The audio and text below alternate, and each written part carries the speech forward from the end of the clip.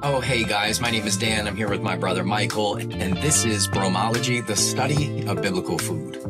And normally there's a beat that kind of pops in right there, but we're going to see if we can add that later on. So this is the first time we've tried to add any kind of video element. We wanted to put a face to the voice. So I'm Dan. When you hear this crazy voice talking and saying too many words, you now know who I am. And this is my brother Michael. And we want to take just a moment. We're here celebrating Bromalogy's first birthday. So March 2024 makes 1 year into the podcast. We talked about it on the last episode that we did 13 episodes in 2023, which is a huge win for us. Michael, how you doing, man? Doing amazing, man. Yeah, this was just an awesome year. And we want, like you said, we want to put a face to the name and kind of expand more. We're mainly podcast focused, but now we're YouTube official here with the face. So I like it. I like it a lot. Well, again, this is not an official podcast room, right? I'm here in my home office. I'm holding a microphone in my hand.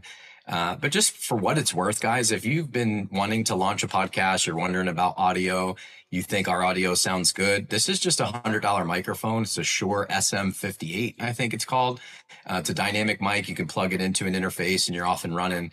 I generally do some post-editing stuff after to make our voices sound a little bit better. As you can see, Michael's just got a basic headset on right now. I don't know where you got that, Michael, but I'm sure you can get it on Amazon or something like that. Best Buy. Yeah, so it's pretty easy. Best Buy. There you go. Yeah. But don't hold yourself back, man. You don't have to spend a whole bunch of money to get on here and do a thing that God might be calling you to do. So if we can be helpful with that, you can email us at bromalogy@gmail.com. It's the content. The content is the one that brings people in anyway. So That's right. That's right. Yeah. So that's what we're here to do. As we look back on the year, there was a couple things we wanted to highlight, just talk about. Maybe you're new here, so we'll give you kind of just a little taste of what we tried to do and what we're trying to accomplish on Bromalogy. Again, the name Bromalogy comes from the Greek word broma, which means food. So this is the food we believe that Jesus was telling Peter to go feed his sheep. So that's what our aim is to do. And so we did a few different episodes. One, we started with a Jude series. So Jude, for those that are new to Bible study, is the last book right before the book of Revelation. And there was a couple key things or broma pieces, I think, that came out of that study. One for me that stuck out, Michael, was that Jude is Jesus's brother, and the name Jude could also be Judas. So there's more than one Judas. There's the Judas Iscariot that was a backstabber, but then there was the brother of Jesus, Judas. The other thing that stuck out to me was that Jesus was the one that freed Israel from bondage, which goes back to the book of Exodus. And again, if you're new to Bible study, Jesus wasn't supposed to be around yet. That was several thousand years before him. And yet the book of Jude tells us that Jesus, the second person of the Trinity, was the one that freed Israel from bondage. And the last thing that stuck out in that study to me, Michael, was this idea of common salvation, which is a salvation that we share together as the body of Christ. But in the context of Jude talking about the fallen angels, they were actually not given that common salvation or offered that common salvation, as we can see clearly in the book of Enoch. They asked for, they tried to repent, if you will. And Enoch came back and said, talk to the Father. He said, nope, it's a no-go. And so that's why they hate you guys. If there's ever, why do the demons hate us? What difference do we make? It's that they hate that you were given salvation, even though that we're just as sinful as they are. God found a way and made a way for us to be restored into relationship with him. So that's those are kind of three things that I took out of that Jude study. Yeah, it's awesome. I guess my favorite thing on the Jude study was like you said, the angels, they left their former abode. So we're promised this heaven, but they left it. And so it kind of ties in, like they made a choice to actually leave, quote unquote, heaven, came down here, did their thing, and now they're punished, like Dan said. But my favorite part of the Jude podcast was, it was like one of the very end. It was when we were in the presence of him, we'll have this amazing joy. And then I kind of tied it into when baby John saw Yeshua in the womb. They were both in the womb, and he leaped for joy. And then when the Acts 2 church, they're coming together, studying, breaking bread, and they have this amazing joy too. And it's just, for me, that was one of my better word studies, that I have joy just doing this podcast with Dan. Times that by 1 billion, that's going to be how we're going to feel when we're in the presence of Yeshua. Another one that I loved too Dan's going to talk about his second one too. I'm just going to go back to the first one, the introduction. I mean, that was such a big step for us. We've been talking about doing something, and we've just been spinning our wheels for years. And we finally just decided, hey, let's just do a short outline of what we want to say. We did a mangia section, gave her testimonies, and it just flew. And it felt great to finally break this seal. And look, we have 13 episodes, and here we are doing a year in review on camera. I can't believe it. So back to you, brother. Yeah, that's good stuff, man. It really has been a joy too to do this thing with you. We go way back. Michael and I went to the same high school, at least for a year. But then shortly after high school, we both worked for a valet company in downtown Tampa. And my first night on the job, I hopped in. I don't even remember what kind of car it was, but Michael was driving. I'm in the passenger seat, and I was like, "Well, you're training me. Do you know what you're doing?" And he goes, "I don't know what I'm doing. It's only my second day here." But we figured it out. And that was a really, really awesome gig, especially at that age. But anyways, another thing to me that stuck out for this last year was just our Freemason series. We were kind of hesitant to even do what we're calling fringe topics because we weren't sure how that would be received. So we weren't sure if we wanted to stick to just normal biblical topics like the Sermon on the Mount, or expand outside of that. So we took a chance with the Freemasonry thing. We did an episode about a brief testimony of me leaving Freemasonry. For those of you who don't know, I was a 32nd degree Freemason, and God called me out of that, but I learned a ton in it.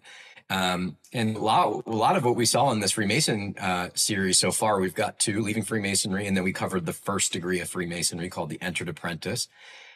Is that it was our biggest viewership. So as we were hesitant to even do it, it ended up being what we got the most views for. Also the biggest feedback. If you look at the comments, if we were to look at emails that we got, that was by far the biggest response that we got out of any of the episodes we did. So we said, well, maybe God's calling us to do more fringe stuff. And, we kind of prayed on this and why. And I think it just boils down to it's an opportunity to equip the saints for the work of ministry. I talked to one of the pastors I work with at a church just this past week, and he's got somebody in his congregation that came from the Church of Satan and converted to Christianity. He's all in, but now he wants to kind of join Freemasonry and was asking the church's opinion. And the pastor sent him an apologetic of like, hey, don't do it. It's not wise as a Christian. But would just sort of like Googled it, and this isn't a knock on him, but just found an apologetic that's available on the internet.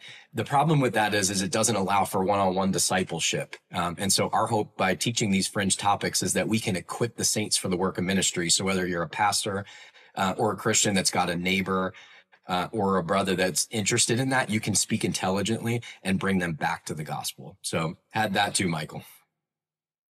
Yeah, I couldn't believe the response either with the Freemasonry, but we're going to continue to do it. I don't know if we're going to go to 32, but we're definitely going to do the second degree next and just see how it is. Like me and Dan talking on the side, and it's just amazing how we're presenting it. We're teaching, we're dissecting it, we're showing you. We're learning on the job too, guys. Dan has a lot of knowledge that he's equipped, but there's things we learn while studying it as well. And I think we're presenting it in a way that's going to draw people in. My second, I guess, best video that I did like that we did this year, but like Dan said, we're trying to do the fringe. Why? It's because, we did the biblical series, and those were, one of our lowest views. And you're going to go to Bible Project. You're going to go to other pastors out there when you're typing in these words like Beatitudes. You're not going to come nuts, right? So we have to earn your trust, right? We have to earn that credibility. And so Dan and I, we shared our testimony. We're all conspiracies. That's how I came to faith, was through truth. And so that's who we're trying to reach. So my second favorite video was I love the Pharisee video, and it's because we all probably could have been Pharisees before.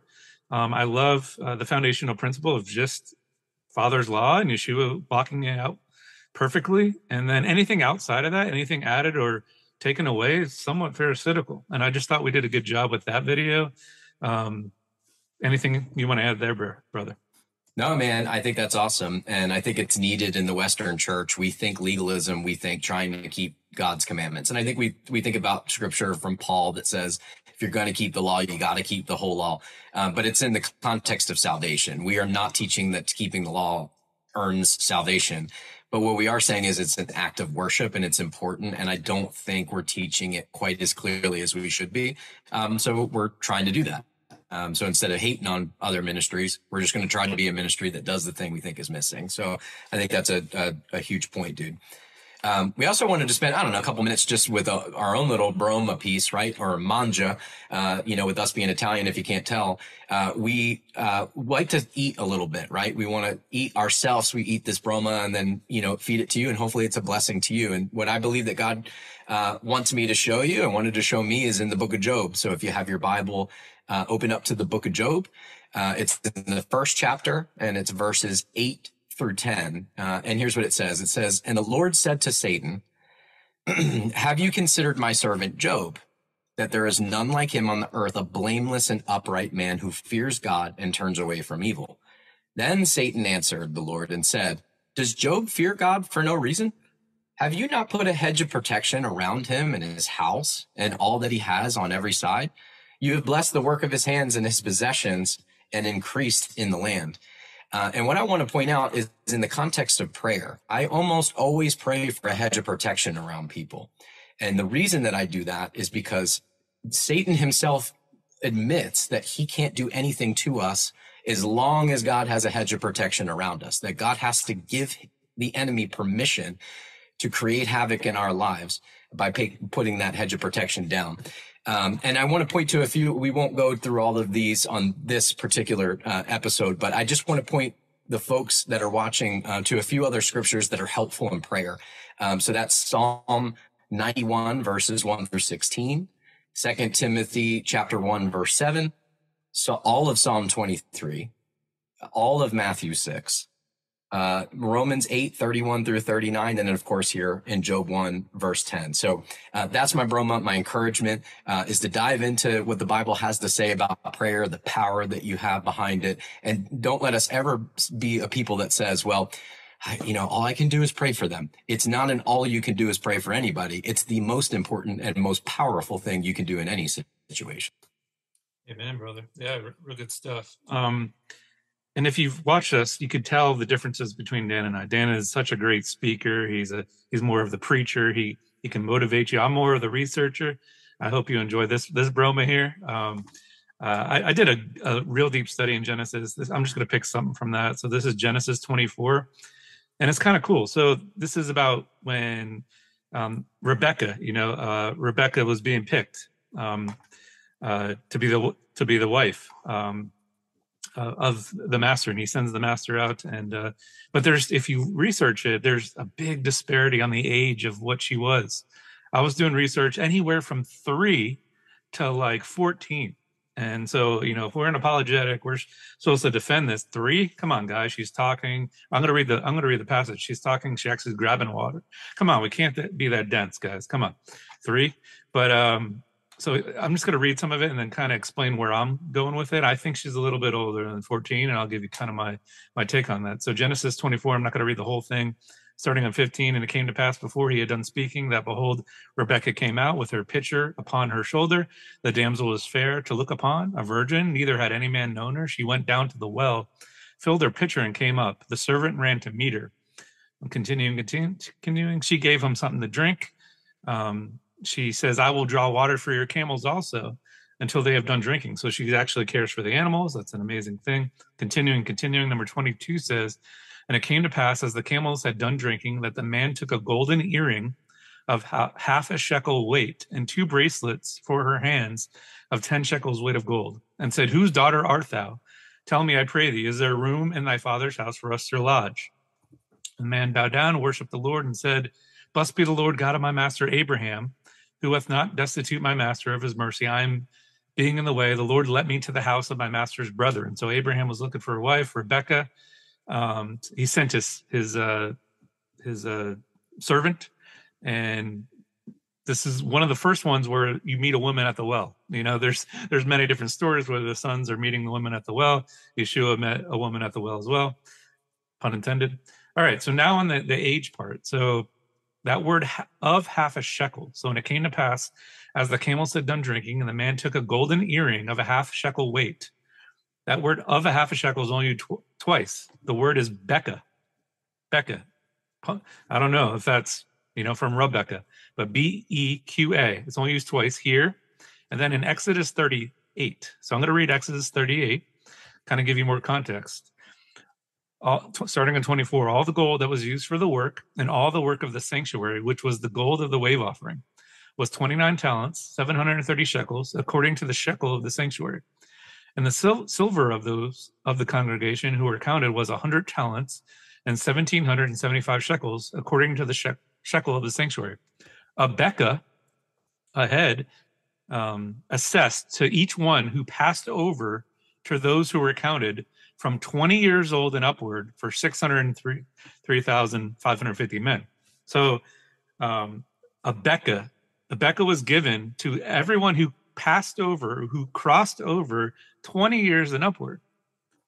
Guys, Joshua and Caleb, they were the only ones entering the promised land. They were 20 and upward.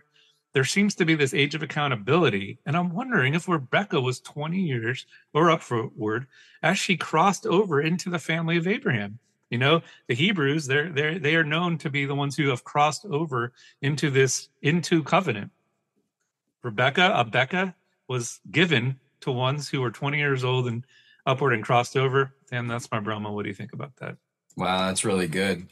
It reminds me, there's something about like the disciples when we try to look at their age and paying a tax, and we can kind of conclude that they were, I don't remember if it was 20 or...